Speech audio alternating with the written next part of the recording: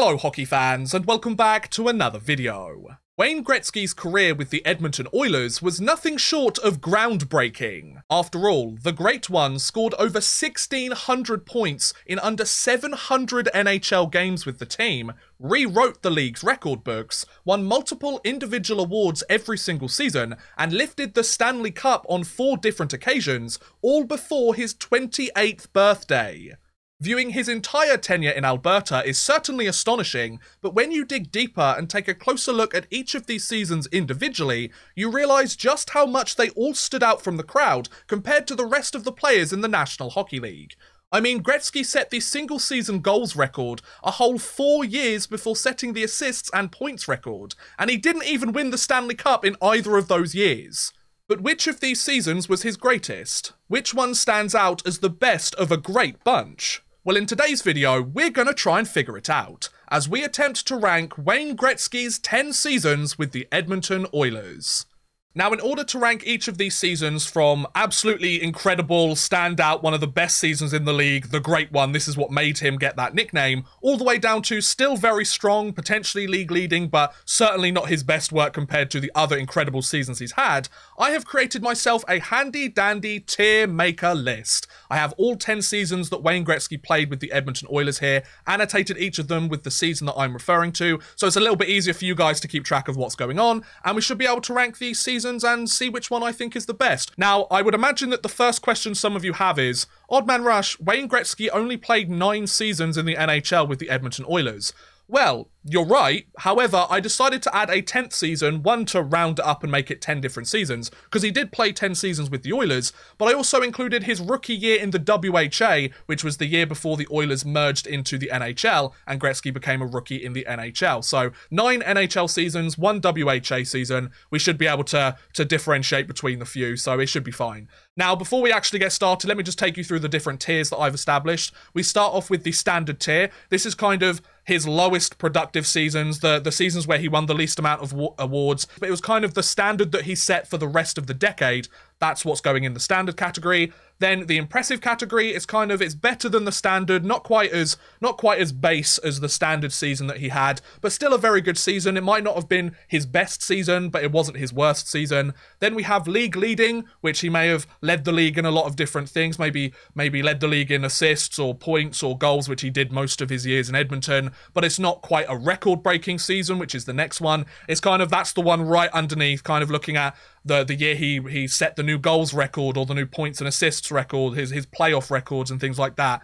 That record-breaking season is like, these were absolutely incredible seasons, but they weren't the Great One season, which is the best season that he had that decade. So, but I think we should just get started with this, folks. We have the 10 different seasons here, and I think the best place to start is with Wayne Gretzky's season in the WHA, his rookie year as a pro hockey player, the 1978-79 WHA season. Now, it's important to mention that he was a rookie for the team. He'd been with the Indianapolis Racers briefly the year before. He gets moved to the Edmonton Oilers, and this season was incredibly productive for him. He produced 43 goals and 104 points in 72 WHA regular season games, with a further 20 points in 13 playoff games, and was awarded the WHA's Rookie of the Year as well. So, compared to some of the other seasons he's had that we're going to look into later in this episode, you sit there and think, wow, a 17, 18-year-old player in arguably the second best hockey league in North America and arguably the entire world put up an 100-point season as a teenager. So I think we're going to start by putting the 1978-79 season as the standard. This is where he set things up for the rest of the decade. So that's our standard. That's the base standard that he had. Now, we need to obviously have a look at some of the other seasons that he produced throughout his time in Edmonton, and kind of, I feel like it's easier to pick out the kind of impressive and standard ones, but when we get to the league leading, the record breaking, and certainly the Great One season, we're going to have a little bit more difficulty. Now, the other season I would like to look at is the 87-88 season, which was his final season with the Edmonton Oilers. During this year, he scored 40 goals, 149 points in 64 games. He also scored 43 points in 19 playoff games. He also won his 4th Stanley Cup out of the 4 that he did this decade, got his 2nd Conn Smythe trophy and his 2nd All-Star team appearance. I'm kind of unsure where to put this season, let's be honest here, folks, because He won a Conn Smythe trophy, he won his 4th Stanley Cup, he absolutely dominated the playoffs when he made it there. He was named a second-team All-Star though, which is something that I want to mention because there were 2 seasons he was named a second-team All-Star in the NHL. The first being his rookie year in the 1979-80 NHL season, and the second being the 87-88 season, the one we're talking about right now. I feel like the fact that he didn't produce as many points in the regular season compared to some of the other years, for context, it was the lowest points he registered in a season since his rookie year in the NHL. I'm just looking at my stats down here, I've got all the numbers here for me. I feel like despite winning that 4th Stanley Cup, despite winning his 2nd Conn Smythe trophy as the playoff MVP, I feel like that's going to be an impressive season for him, but it's not a league-leading, record-breaking, the Great One season. Obviously, league-leading, he might have been leading in some of the stats in the NHL at the time, but I feel like the 87-88 season has to be an impressive year, but it wasn't a league-leading or a record-breaking year, but it was certainly better than the standard that he'd set. Put him there, it's an impressive year. You know, it's a very impressive year, but compared to some of the other seasons he had, it wasn't quite there, and that goes to show you just how incredible of a player Wayne Gretzky was. A 140-point year in 64 games and a 43-point season in 19 playoff games, winning his 4th Stanley Cup and his 2nd playoff MVP award, that's just an impressive season for you. That's the first 2 that I found so far. I feel like those are good places to start off.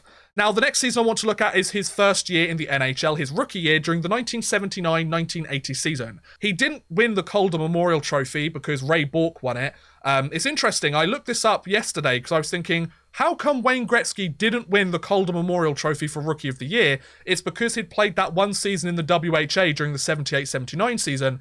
They counted it as a pro season, and they said that because he'd played that year, he wasn't eligible for the Calder Memorial Trophy, which I find a bit ridiculous. But in this rookie season, the 79-80 season, he scored 51 goals and 137 points in 79 games. He scored 3 points in 3 playoff games, so not the best postseason for him compared to the rest of the league. He also won the Hart Memorial Trophy for league MVP, and he won the Lady Byng Trophy, actually, which is really interesting. He got 21 penalty minutes on the entire year. He wins the Lady Byng Trophy, which is the first and I believe only time in his career that he won the Lady Byng. It was during his rookie season in the NHL. So I feel like his rookie NHL season, it's a step up from his season in the WHA. It's an impressive year. Yeah, he didn't win the Stanley Cup, he didn't win the Conn Smythe, but he gets his first Hart Memorial. He doesn't have a good season in the playoffs. I'm kind of torn with this one, whether to put it as the standard or as impressive.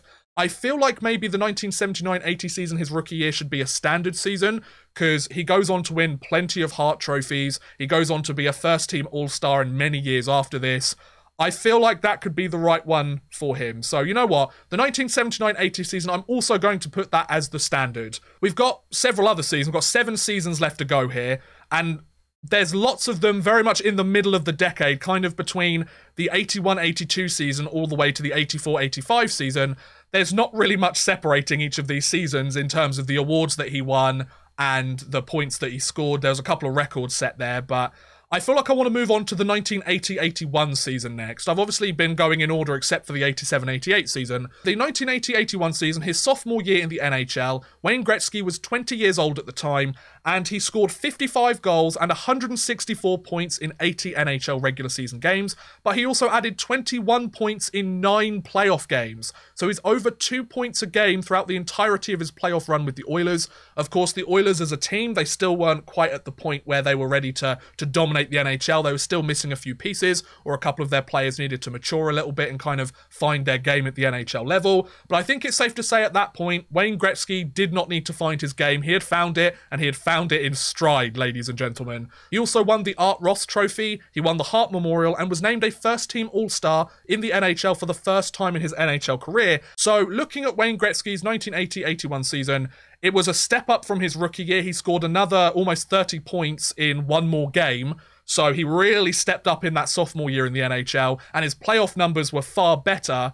However, at the same time, he didn't go as deep into the playoffs. He didn't win a Stanley Cup that year. I don't think you can say that he had his best year if he didn't win the Stanley Cup and the Conn Smythe. I feel like those two are kind of deal breakers. And I know I've put the 87, I should say, the 87-88 season down in the impressive category because of it, but The kind of three factors that I'm using to determine this, I probably should have mentioned this at the beginning of the video, shouldn't I? How many points he scored that season, how many awards he won, and how well the Edmonton Oilers did as a team overall are kind of the three things I'm looking at here. So I think I'm going to put the 1980/81 season as impressive. I think it was an impressive season for Wayne Gretzky. He built on his rookie year in the NHL, but it still wasn't quite that league-leading, record-breaking. It certainly wasn't his best season in the NHL. If you're comparing the two that are in the impressive category, some of you might disagree that I put those two seasons level, but I feel like the fact that he wasn't as productive personally on the score sheet as seasons past in the 87/88 season means he's there, and with the 80/81 season, because he didn't win as many awards, he didn't go deep in the Stanley Cup playoffs, I feel like those two are kind of similar and they interject in the same place. Now, the next season I want to look at is the continuation of the season prior, is the 1981/82 NHL season. Now, the big part of this season was the fact that Wayne Gretzky broke the single season goals record in NHL history. 92 goals on the season, 212 points in 80 games. So he goes from a 137-point rookie year to a 164-point sophomore year to a 212-point season in his third year in the NHL. He's 21, 22 years old at this point, and he's putting up 92 goals in a season. He also got 12 points in 5 playoff games. He won his first Rocket Richard, as you would expect. He won the Art Ross, the Hart Memorial, and the Ted Lindsay Award. So the league's leading goal scorer, the league's leading point scorer, the MVP of the season as told by the media, and the MVP of the season as told by the players. These 4 awards he would win basically every single year for the next 3 or 4 years.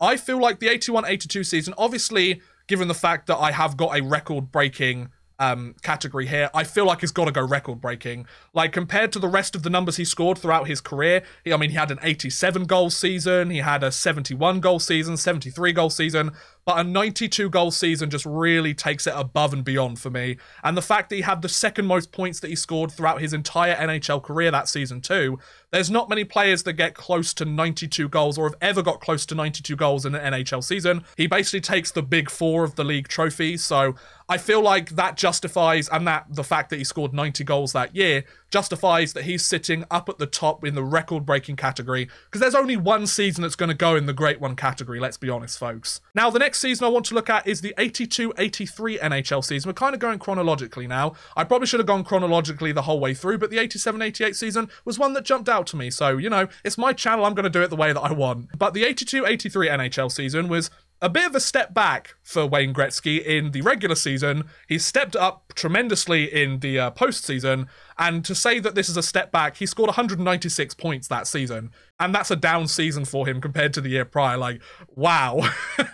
What an incredible, stint with a team. 71 points, 71 goals, I should say, 196 points in 80 regular season games, 38 points in 16 playoff games. So once again, 2 points a game in the postseason, but they go much deeper that year. They still don't win their Stanley Cup, which is a bit of a shame. It's kind of the last award that Wayne Gretzky needs at this point. He's only 4 years into his NHL career. However, he does manage to pick up the Rocket Richard, the Art Ross, the Hart Memorial, and the Ted Lindsay again. So I feel like the 82/83 NHL season should be a league-leading season. It wasn't a record-breaking year. He didn't score 91 goals, didn't score over 200 points. He didn't win the Stanley Cup. He didn't get a championship. He didn't win the playoff MVP. But he put up a very, very good season that was leading the league in goals, points, and he was the playoff and the regular season MVP as voted for by the media and the players. So I feel like the 82/83 season is a good place to kind of slot him in as the league-leading award. It's kind of very, very good, better than impressive, far better than standard, but it wasn't quite record-breaking, and it wasn't quite the great one either. Next up, we have the 1983/84 NHL season, which is, of course, the first year that Wayne Gretzky finally won the Stanley Cup. Yeah, I feel like this is a good place to move on to, because he had a very good year.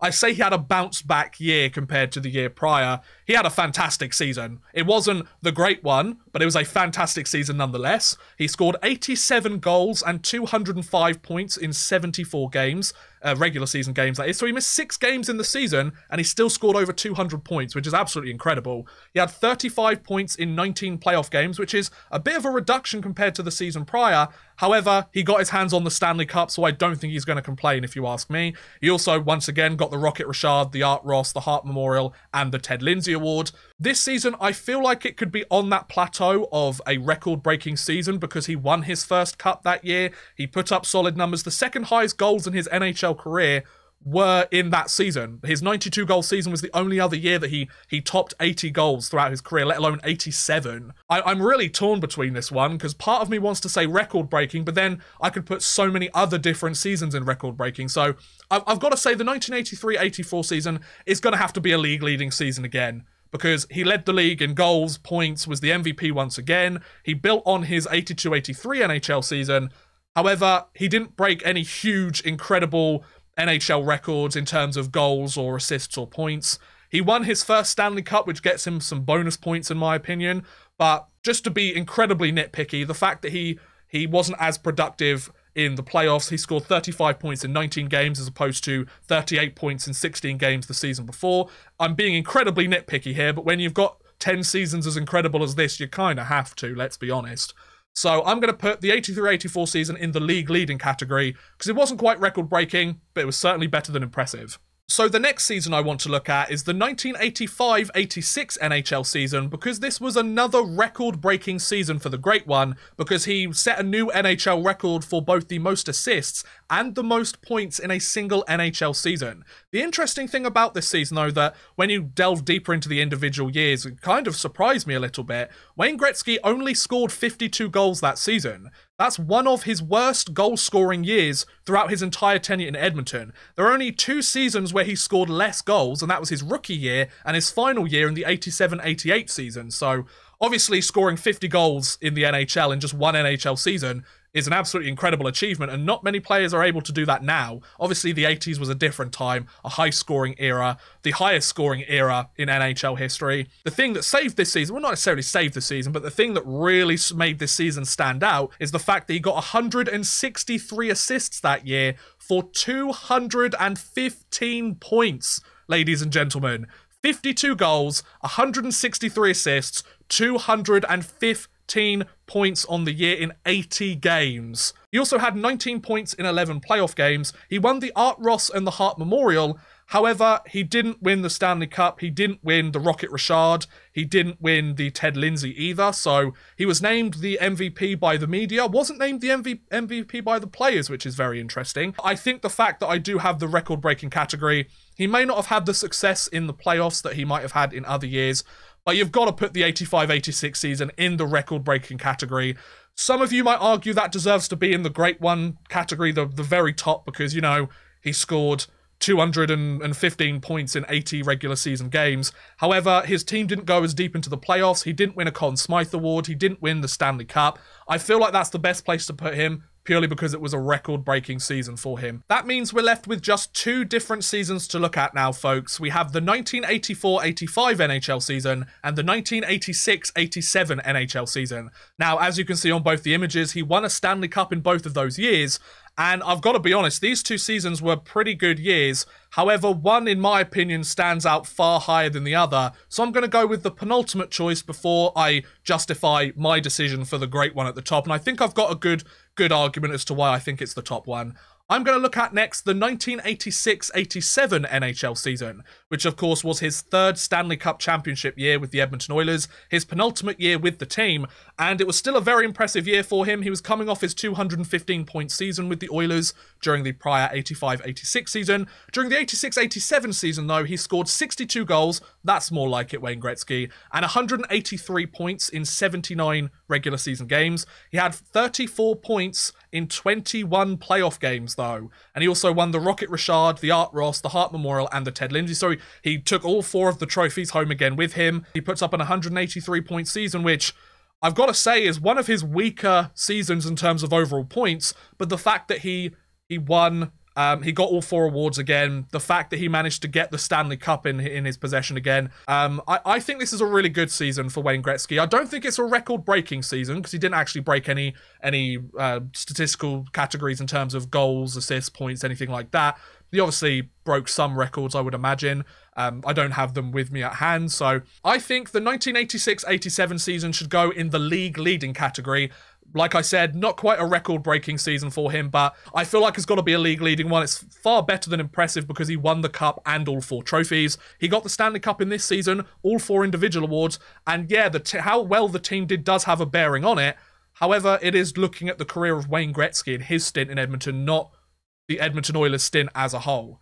So that leaves one season, ladies and gentlemen. The one season that I think Wayne Gretzky was his best season during his 10 years as a member of the Edmonton Oilers, and that goes to the 1984-85 NHL season. Some of you might be arguing, well, that's the obvious choice, given how well the team played and the players around him. Some of you might be thinking, hang on a second, he didn't break any records this year, he didn't put up his career high points or anything like that. So his numbers, let's start with his numbers first. 73 goals, which is the 3rd highest goals he scored in his NHL career. Not record-breaking, wasn't an 87-goal season like he had during the prior 83-84 season, but he scored 73 goals. He had 208 points that year too, which is also the 3rd highest points that he ever scored in the NHL. So 3rd highest goals of his career, 3rd highest points of his career in 80 regular season games. However, 47 points in 18 playoff games. That's one of the big factors as to why I chose this season as the best season for Wayne Gretzky.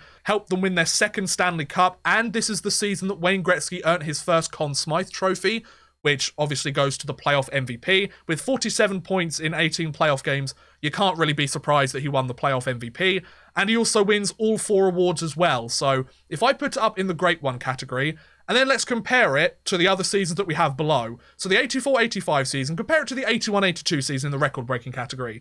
So the 81-82 season, scored more goals, registered more points, he won all 4 trophies, he wasn't as good in the playoffs because the team didn't go as deep, and he didn't win the Stanley Cup or the Conn Smythe.